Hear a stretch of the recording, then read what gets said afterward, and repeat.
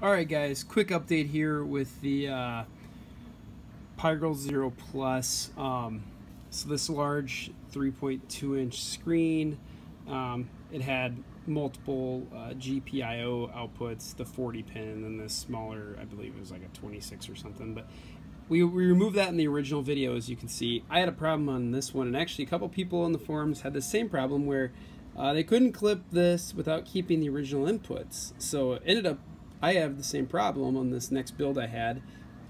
They all unclipped. So what we're going to do is I took a 90-degree pen that I got from Adafruit, and it was actually both pins face the same direction. Let me get a better angle here. So both pins actually face that way. I took the pins out. I just pulled them out with a set of pliers, pulled them out, turned them, put them back in, and then I crunched them all down. So the goal here would be to then replace this, place this down, clip the edges on the one side because they're a little long on that side.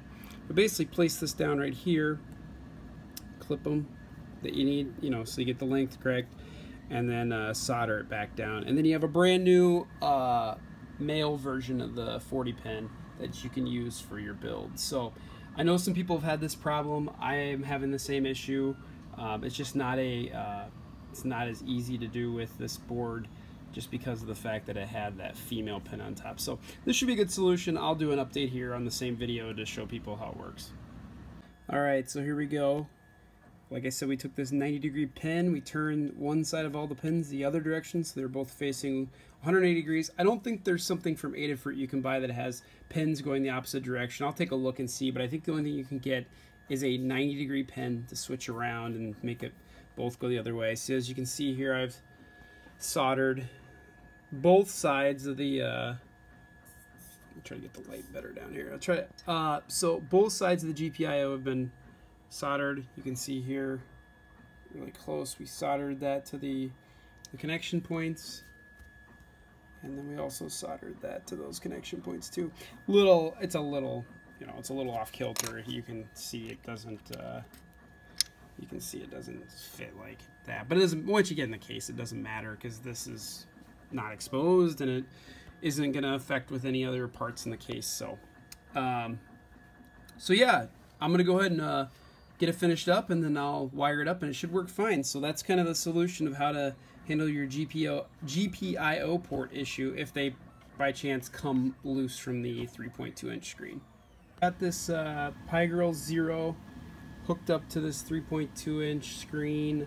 Like I said, I had to basically remove all of the pins because they started to break away from the LCD, so I used that custom pin set that was 90 degrees. I did have some issues. It wasn't turning on, but I took a little bit of the solder out. I think I had 2 of these solder connections on the screen that were touching or something, so got that resolved.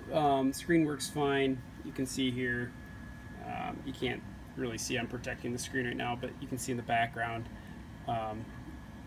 emulation station's running perfectly. So that's your solution for if these break way too easy for you. Get one of those 90-degree connectors. In fact, before you even start the project, I'd just buy one. They're really cheap. They're like $1 or so. Just get one when you order all the rest of your parts. That way you at least have it on hand, so if you do break them when you're tediously cutting them, you can at least remove it and then put something on there to fix it. So